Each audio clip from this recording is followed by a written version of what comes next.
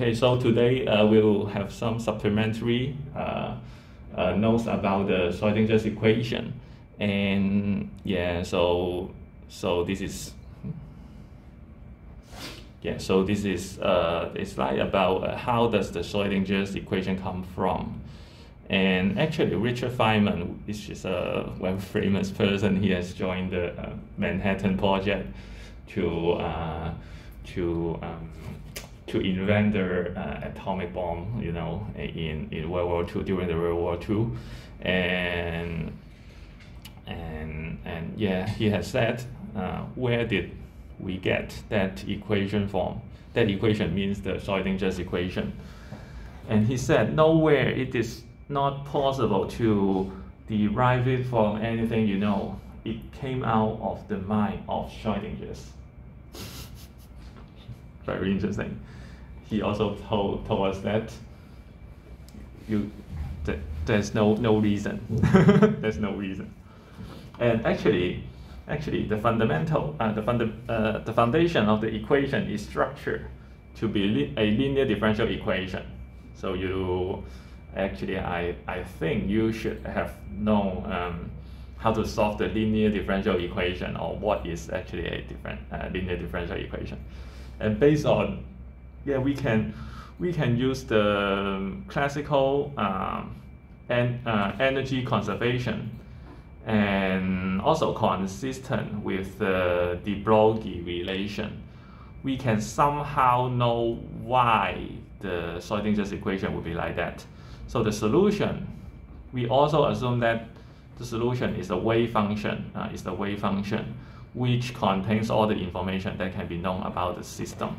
So this is very vague, it's like a mystery. It's a mystery.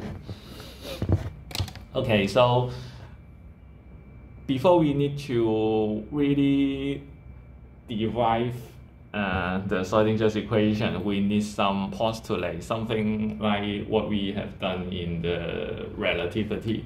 We need to postulate to come up with the theory in the relativity. Here, for Schrodinger's equation, we also need some sort of postulate, 一些假设. So the first one is that we'll assume the solution to the Schrodinger's equation to be a plane wave. So in the past, usually when we need to do some math, it should be something like someone, or maybe the teachers or professor, give you an equation and then you try to solve it. But now it's not. Now you try to think what is the equation, and now you come up with the solution first, and then you try to think what should be the equation, and then you try to think an equation that fits this solution. And then when you play with this equation, then you can find more interesting characteristic from it. So it's like a magic.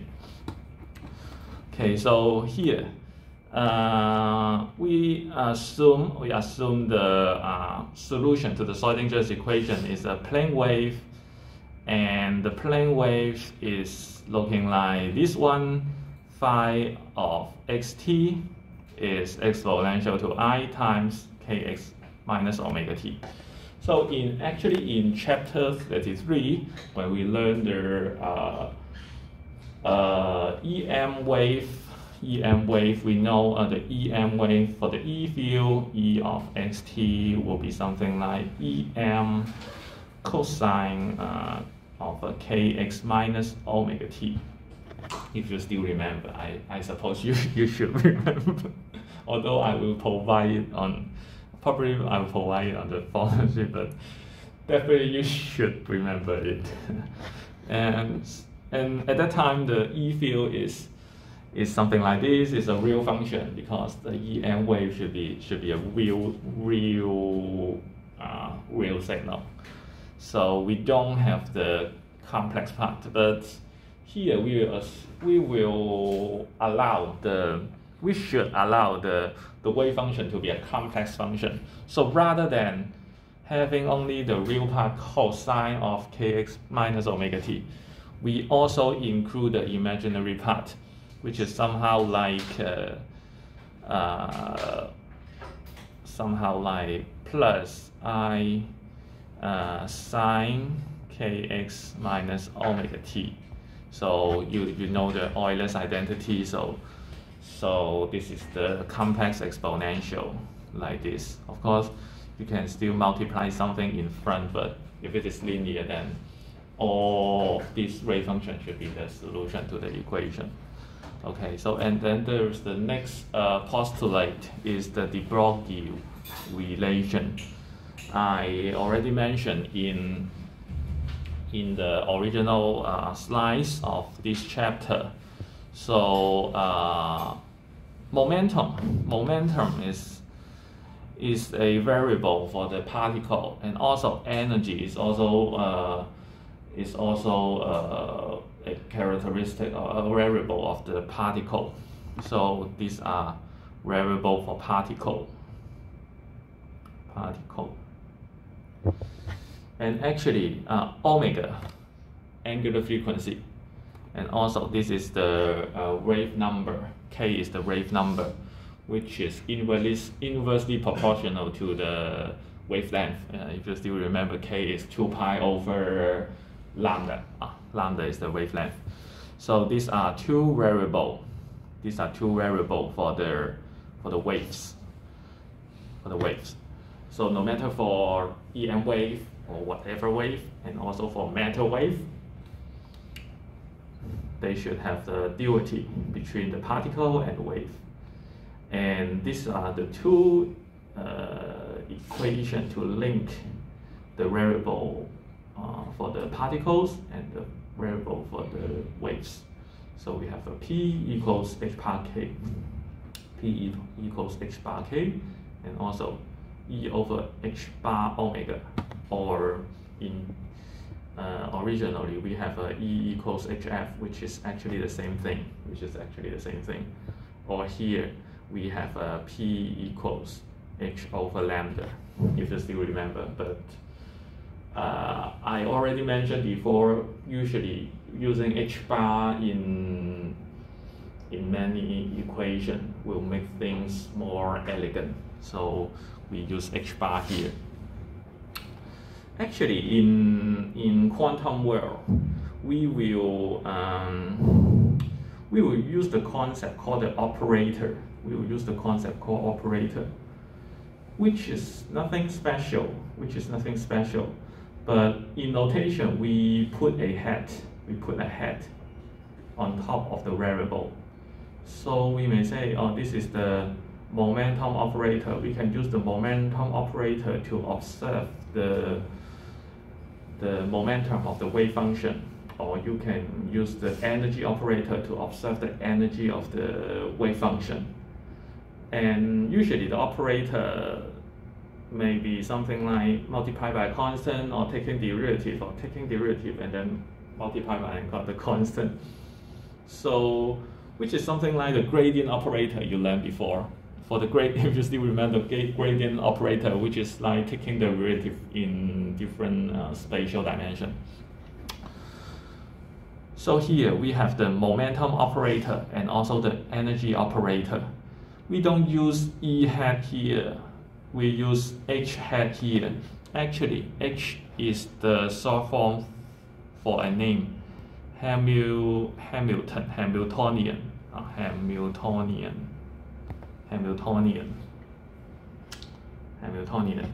Yeah, actually in when I was in year 3 of my bachelor study, I go to the physics department to study the classical mechanics. So not only learning the simple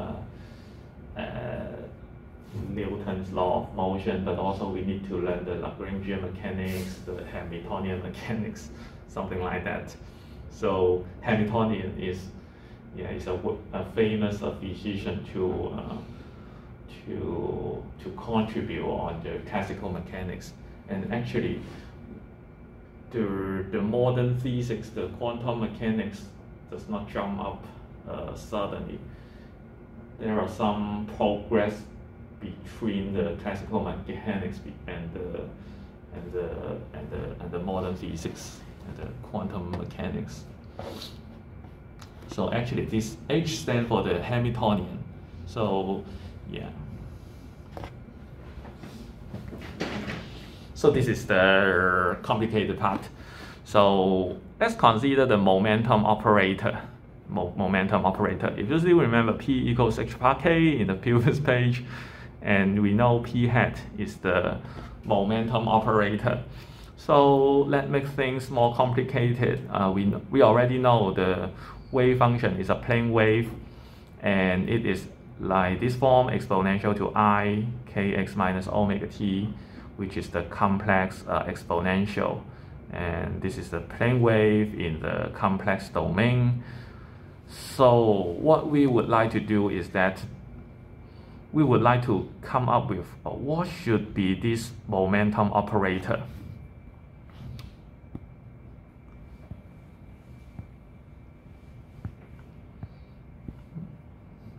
What should be this thing? In order to when we have this operator acting on the wave function, we should be able to get this thing, which is like, we use this to observe the wave function, and then this wave function is still there, but it's pump out this term, which is actually the momentum. What we think is actually like this. So let us try to imagine what should be this momentum operator. So we can try to plug in this wave function here, and actually we need something like derivative and multiply by something to make things to pump out this term, because derivative is a linear operator. Multiplying things is also a linear operation. So we would like to use this kind of operation to construct the operators, all the operators in the quantum mechanics. So let's see. Suppose we need to pump out with this h bar k, and then we need to take derivative to this. We need to take derivative of this. So here we have the k. You can imagine here. We would like to have h bar and also k. However, in this wave function, we only have k here. We don't have h bar. So probably we need to multiply h bar in the front. We need to multiply h bar in the front. Maybe I use another color for h.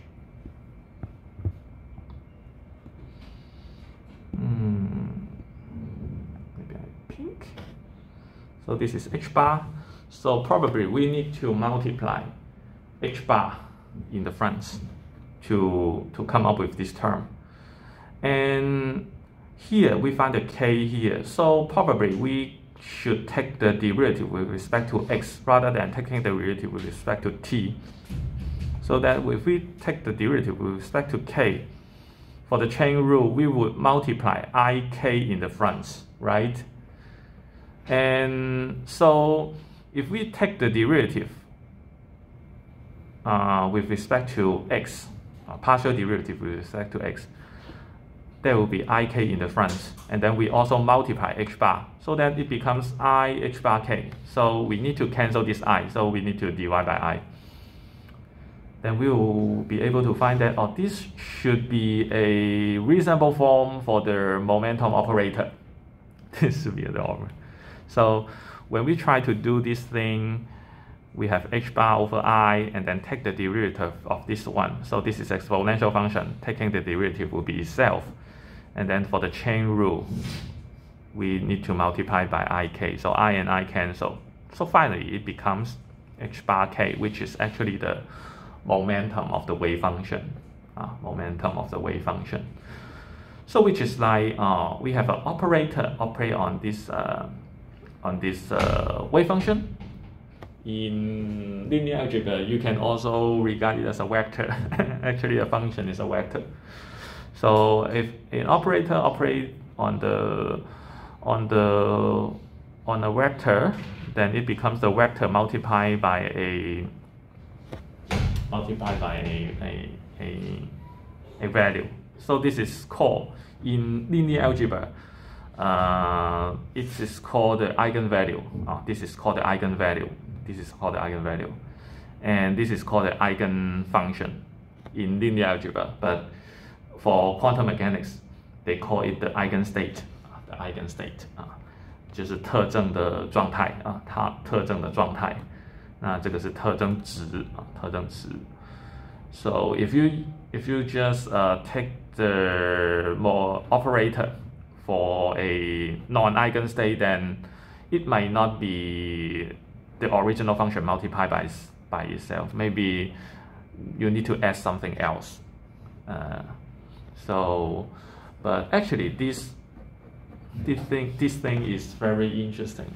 If you have learned something about the matrix multiplication, you should be able to know, maybe if you know, maybe we have a matrix 1, 2, 3, 4 multiplied by another vector, maybe 2, 1, something like this. So you know the matrix multiplication will be like 1 multiplied by 2 plus 2 multiplied by 1, so it's 4, and then 3 multiplied by 2 is 6, and then plus 4 is 10. So this is the operator. This is the linear operator. This is the vector.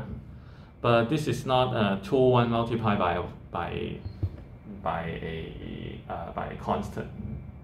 It's not the case. It is something like 4, 2 plus 0, 6, something like this. So this is 2 times this one, but we need to add something else.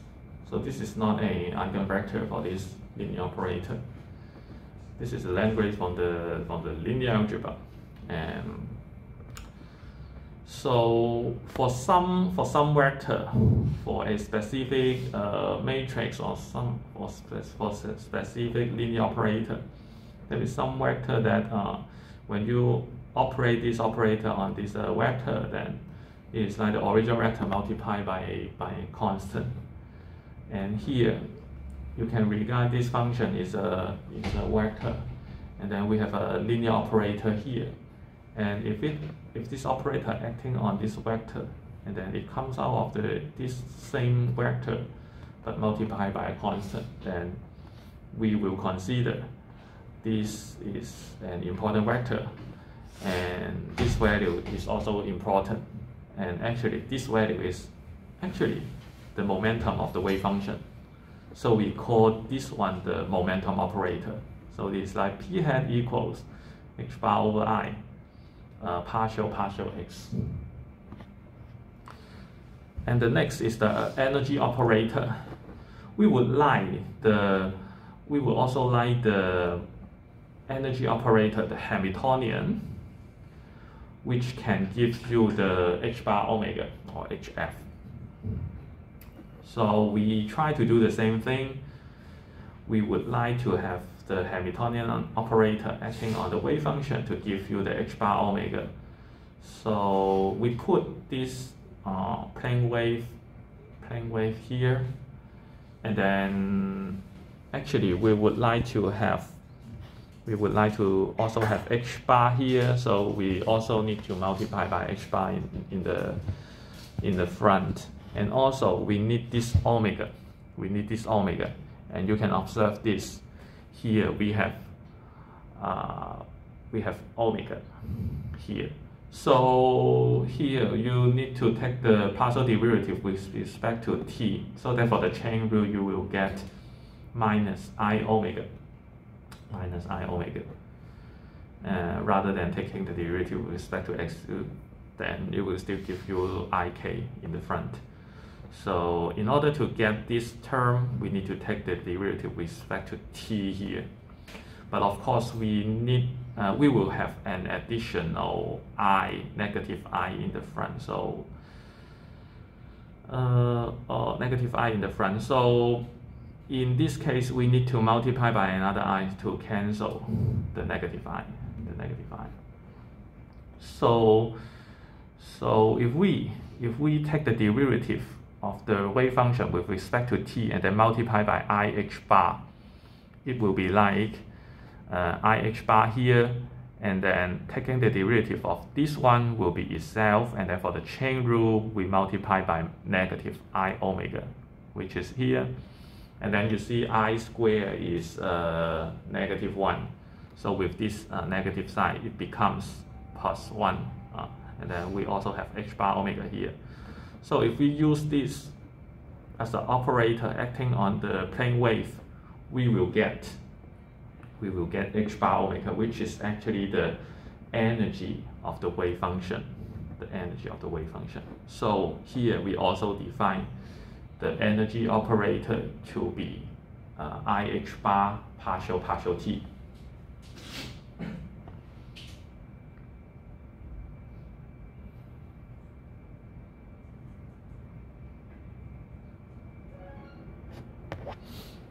Okay, so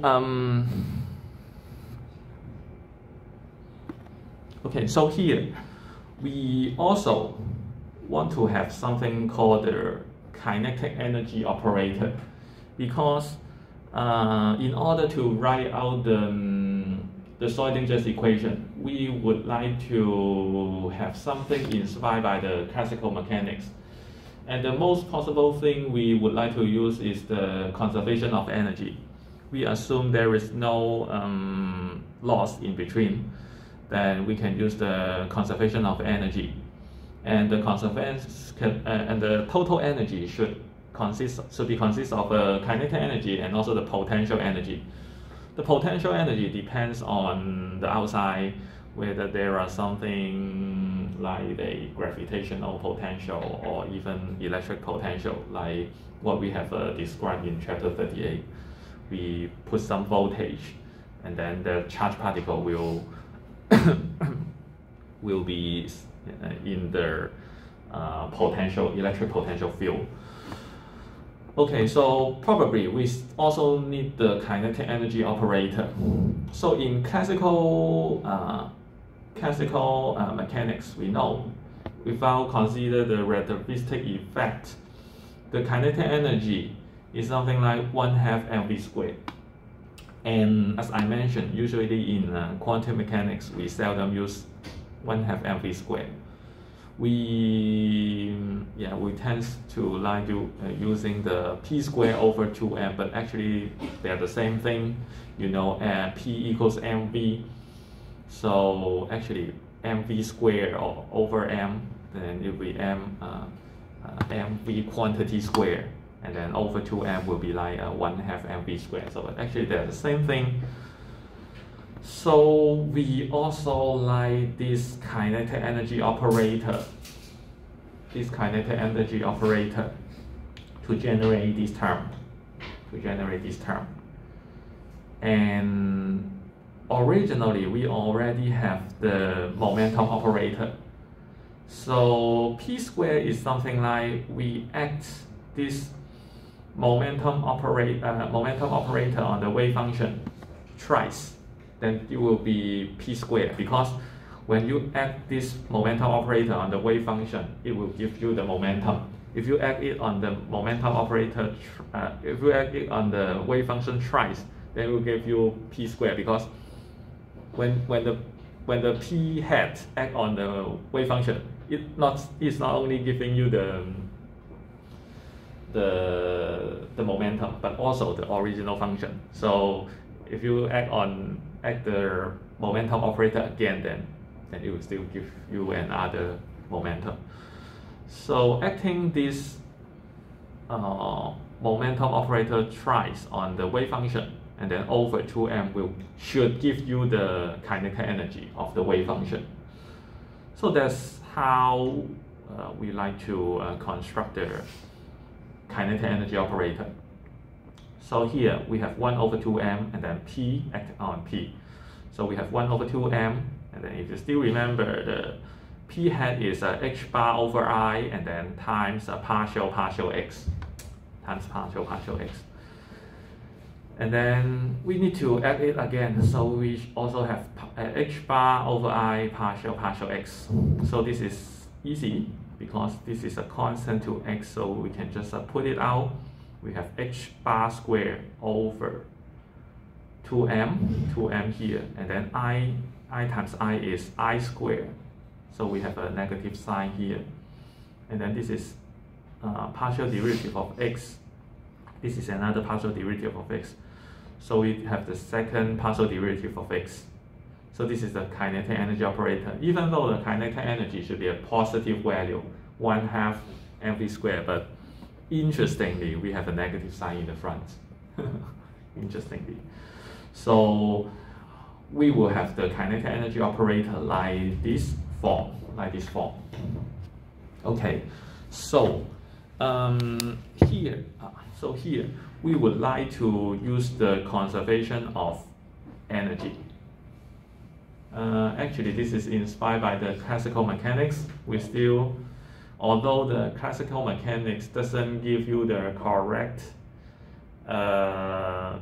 result, correct prediction to the phenomenon in the quantum world, but this conservation for energy can still inspire us to write out the Schrodinger's equation.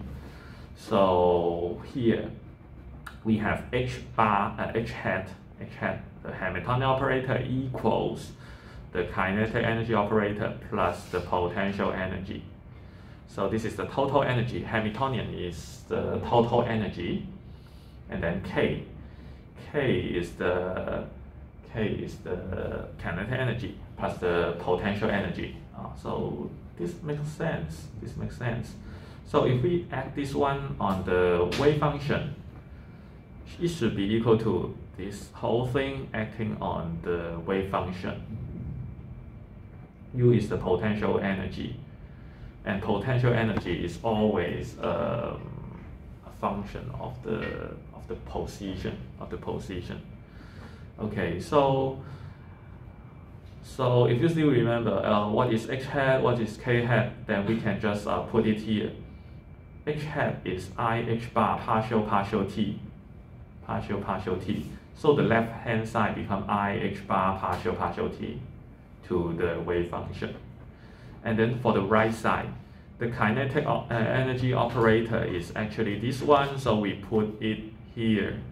We have negative h bar square over 2m times the second partial derivative of x plus the potential energy, and then times phi. So this is also the wave function. And actually this is derived in 1D. If it is in 3D, we not only use this partial derivative with respect to x, we'll write it as a Laplacian. In chapter 33, when we learn the wave equation, we also have this Laplacian, which is the second partial derivative in space domain. So in 3D, the Schrodinger's equation will look like this thing. So if you try to Google the Schrodinger's equation, maybe on Wikipedia, you can find all the Schrodinger's equation look like this. And rather than writing x inside the wave function, we use our vector, which is like in XYZ direction, something like that.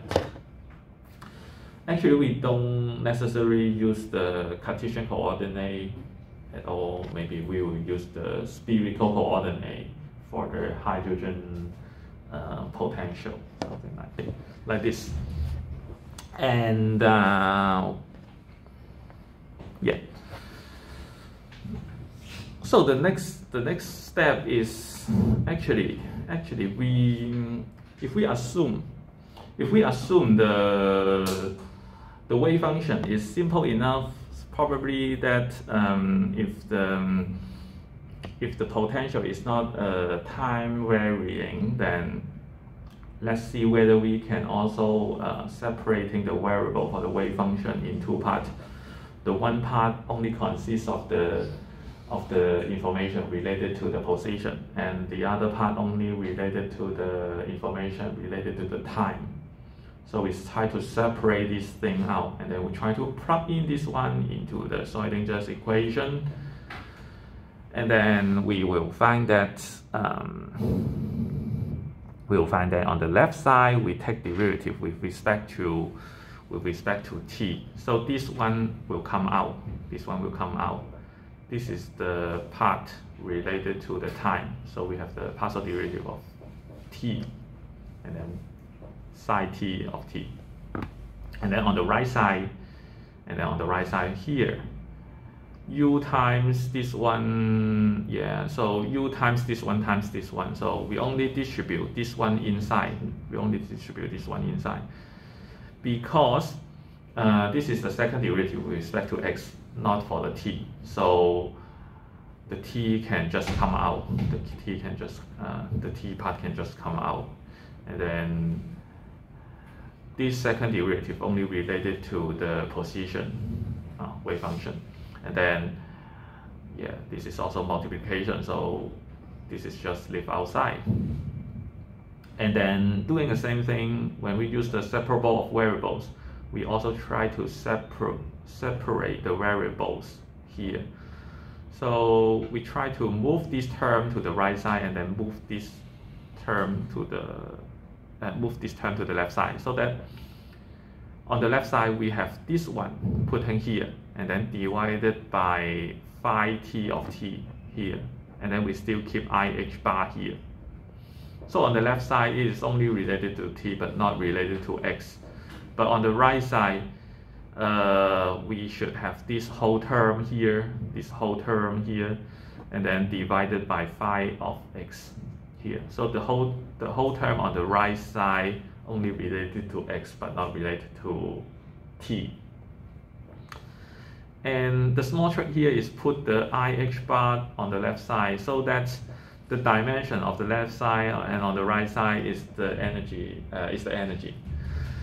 And you know, this is a function of t, this is a function of x, and if they are always equal to each other, which means they are all constant according to what we have known. So this is actually the energy. So we have already separated the variables. So this equation equal to a constant, and this equation also equal to a constant, the energy. So we have a joint equation here. So this one equal to actually this one equal to E. So we may try to move this term to the right side, and then you will see that on the left side we have a partial phi t partial t equals exponential to E over ih bar and then phi t. So this is only a first order differential equation. The solution is nothing but an exponential function. If you move this term to the left side and then multiply by I, so it becomes positive I on the left side, because if you move this term to the left, it will become negative E over ih bar. But if you move this term, move this I up, then it will generate another negative sign, so it becomes positive. So the solution is nothing but the exponential function of this one multiplied by t, which is this one. And if you still remember, E equals h bar omega. So this is omega. And then we find that the t part, if the wave function is not time dependent, the time part will be nothing but exponential to negative I omega t, or negative j omega t, if you used to the notation in the signal and system. Okay, so this is the time part, what we have explained in the textbook. So here it also mentions the de Broglie relation, and the remaining part is the right side, this one, the x part equals to E. So if you move this term to the right side, so we have this one equals to e phi x. And actually this is actually the same as what you have seen on the textbook. That's why it comes up like this. That's why it comes up like this. And compare a bit. So this is the time-independent Schrodinger's equation.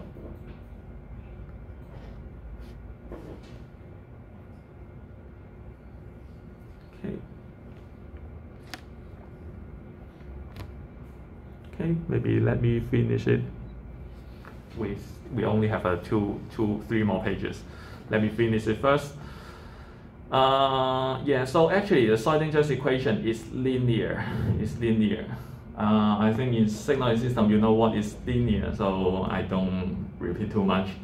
And also for Maxwell equation it's also linear, so you know if you have a solution, you multiply it by a constant, then it's still a solution. It's something like that. So, and also if you have multiple solutions, and then the linear combination of the solution will still be the solution of the equation. So actually here we have the wave, this plane wave as a solution for this Schrodinger's equation. So starting from some postulate, the plane wave to be the solution, and also it should satisfy something like P equals h bar omega, and also P equals h bar k, and also E equals h bar omega. Then it comes out with this interesting Schrodinger's equation. And suppose we know if phi 1, phi 2 are two solutions to the Schrodinger's equation, then the linear combination is also a solution to the Schrodinger's equation. And we know if this one, we have a frequency and the wave number, and the other one with another frequency and another wave number. If both of them are also the solution to the Schrodinger's equation, which means the linear combination of them are also solution to the Schrodinger's equation. So it's trivial, which is so it's just like an example. But how about if we have many wave functions with different k's?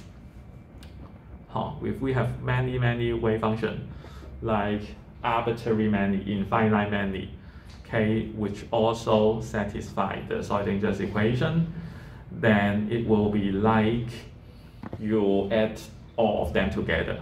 But if you need to add all of them together, which is like you are doing the integration, because if you have different k and the omega is a function of k, something like that, because for different k you have an omega, so which is like omega is a function of k, and then you try to add all of them together for different k, so you integrate it over dk, and this alpha beta, the coefficient in the front, is something like this so-called phi k,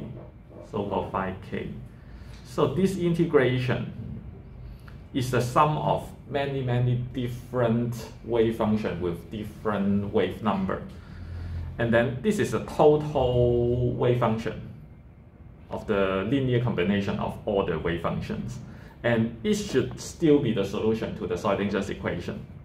And the most interesting part is that if you try to reallocate this term, we have exponential to ikx minus omega t.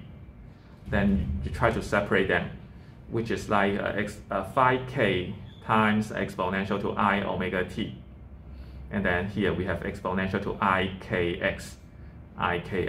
Actually, this is the inverse Fourier transform. Actually, this is the Fourier transform for the phi k. This is the wave function in the k domain. You take you multiply it by the time factor, and then you take the Fourier transform Of course, in signal and system, you do the Fourier transform from time domain to frequency domain, but here we do the Fourier transform from k domain to k domain, which is the wave number domain, to the x domain, to the position domain. But actually, the mathematical form are actually the same. You have a function in k domain, and then you multiply it by exponential to ikx, and then you transform this wave function from k domain to x domain, which is something like what you have learned in signal and system. You have a xt times exponential to negative j omega t dt, and then integrate from negative infinity to infinity, it becomes x j omega, something like this. So you have a function in time domain, you multiply by this one, and then integrating over t, then you get the function in omega domain.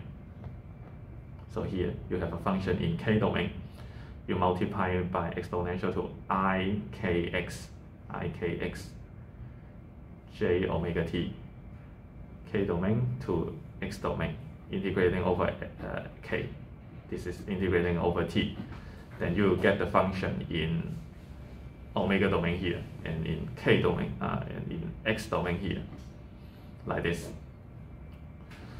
So for some textbook, they use positive or negative, but it is not a great deal because inverse and forward Fourier transform have some symmetric property, which is like complex symmetric over the negative axis, something like that.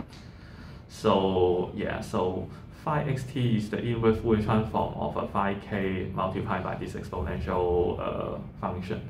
So if the wave function is time independent or let t equals 0, phi x is the inverse Fourier transform of a phi k, and this let the plane wave postulate making more sense, because we don't necessarily need to have a single frequency, single wavelength for the wave function. If it can construct of arbitrary linear combination of the different wavelength, and in that case, it can be composite into arbitrary wave, something like that. Because usually if the function in time domain is integerable, then you can find the Fourier transform of it. For different composite of a frequency of a signal, then yeah, so you can form arbitrary wave in the time domain. Okay, so this is the interesting part for the Schrodinger's equation, and here we slightly cover why the Schrodinger's equation would like that, and this derivation, although not a rigorous derivation, we still need some postulate behind, but it already tells you something related to what we have covered in the original slides in chapter 38, and yeah, so they matches everything. So I think you should take a look of it. So